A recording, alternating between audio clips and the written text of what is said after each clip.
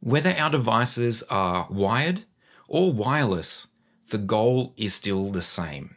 We want to be able to have one device send information to another device.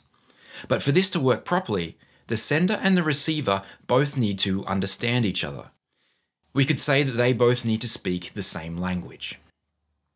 Now, in the network, speaking the same language means that the devices need to agree on how data is sent, how it is received, how it is organized, and how it is handled.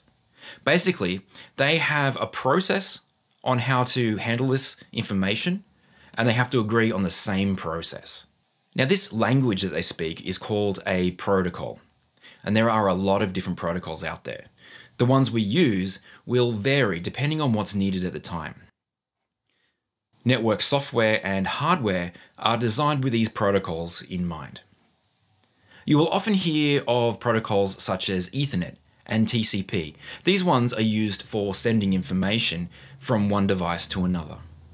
But you may also hear of protocols like HTTP, which is specifically used for accessing websites.